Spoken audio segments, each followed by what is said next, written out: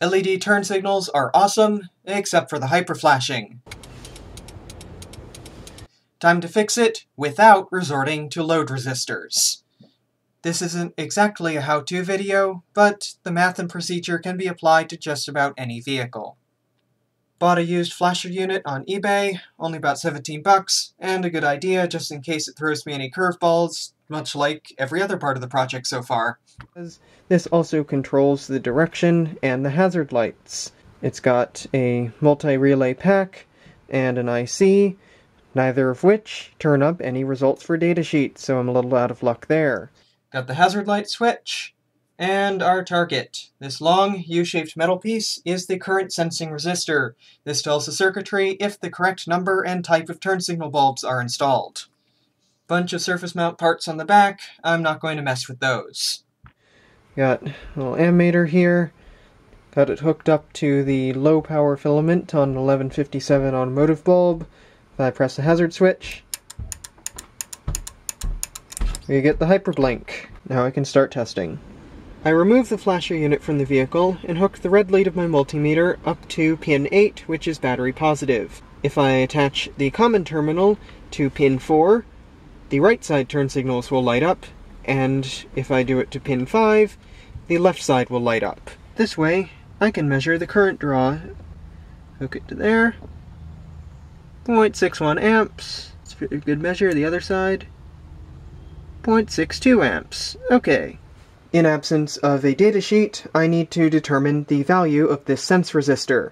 To do that, I've set up an ammeter, a voltmeter, a load, and a power supply. Current will flow through the sense resistor, creating a voltage drop, which is then measured by this multimeter. I have a current value, I have a voltage value, I can determine the resistance. Here we go. Slightly less than 2 amps, and we're getting 27 millivolts. Ohm's law calculation. Resistance equals voltage divided by current. We measure 27 millivolts, or 0.027 volts, and that's divided by 1.97 amps for 0.0137 ohms, or, corrected for sig figs, 0.014 ohms. Voltage equals current multiplied by resistance. This is the voltage that the circuit looks to detect to determine that the incandescent bulbs are both functioning. In this case, it's probably looking for around more than 3 amps. Multiply that by 0.014 ohms, and we get 0.042 volts. And here's last of the math. What we want to see, let's say for safety's sake, greater than 0.05 volts. Resistance equals voltage divided by current. 0.05 volts divided by, again for safety's sake, 0.45 amps, and that gives us a resistance of 0.11 ohms. For the prototype, I got a length of nichrome wire. If I swap this in, it should cure the hyperflashing and confirm my calculations are correct. Because 2 amps are flowing through the light bulb, the meter on the left will show a value in volts equal to twice the value of the nichrome resistor in ohms. 1.92 amps, 0.222 or so millivolts, 0.222 volts divided by 1.92 amps equals our resistance. So we got a resistance value of 0.117 ohms. Had to cut the old sense resistor off. Soldering iron was not melting the solder with that much metal as a heatsink. Now time to put the new one in and see if it works. Because soldering to nichrome is difficult, I use these crimp butt connectors to attach 2 little leads to the nichrome resistor. Got the nichrome wrapped up in heat shrink so it can't short to itself or anything else. If I did everything right, it should make this light bulb flash at the normal rate. Here we go. That is working. Of course, all the bench testing in the world means nothing if it doesn't work when it's plugged into the car.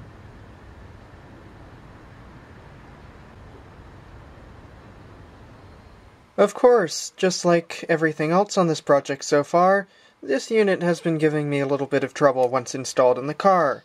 I can't replicate it on the bench, but it will sometimes glitch between hyperflashing and not, as if there's a bad connection or it's right on the threshold of deciding which mode to use. I suspect it could have something to do with my resistor, so that is getting replaced. And I misjudged the current pulled by the turn signals. Yes, it'll pull 0.6 amps when the parking lights are off, but with the parking lights engaged, it pulls 0.5 amps. Using proper resistors this time. 2 watt, 0.47 ohm, flameproof. 0.47 ohms is too much, so I'll need a few of them in parallel. Up top, basic formula for parallel resistors. Because they're all the same, it simplifies down quite a bit. The total resistance equals the value of the resistors divided by how many there are. X is 0.47 ohms. Looking for total resistance greater than 0.117 ohms. That's the value of the nichrome that caused the trouble. I have 4 resistors total, so we got 3 combos, resulting in 0.24 ohms, 0.16 ohms, or 0.12 ohms. This is too close to the original value of the nichrome, so let's just get this off the board immediately. So we're now looking for this or this. Quick comparison. Black ink is 0.16 ohms, blue ink is the 0.24 ohms. Top line of a set is the low end of the current it will see. That's turn signals on one side with the running lights on. Bottom line is the highest current it will see, that is 4-way flashers with the running lights off. Power dissipation, voltage drop multiplied by current divided by 2 because 50% duty cycle. 0.11 watts or 0.17 watts. Both are quite safe. But what would happen if an LED bulb gives up and I have to temporarily run an incandescent? That pulls 2.3 amps. Add in the LEDs and we have an overload of 2.6 amps. Do the math on that, we get 0.55 watts or 0.81 watts. That's actually quite a bit considering the resistors are going to be crammed into a case with no ventilation. 0.16 ohms it is, unless this still doesn't solve the glitching. Went a little bit easier on the hot glue this time. I have the high power filament and the low power filament of 2 1157 bulbs wired in series. When they get power, they draw 0.52 amps. Ready to test. There's the correct flashing rate with the lower current in an attempt to get these fat resistors to fit within the width and the height of the enclosure. This solder joint in the corner protrudes a little bit too far. I had to trim a tiny bit of material off the corner of the switch slide in order for it to still work. Flasher unit is all back together. Got the button back on, the case clips together. Should be good to go. Just needs a finishing touch.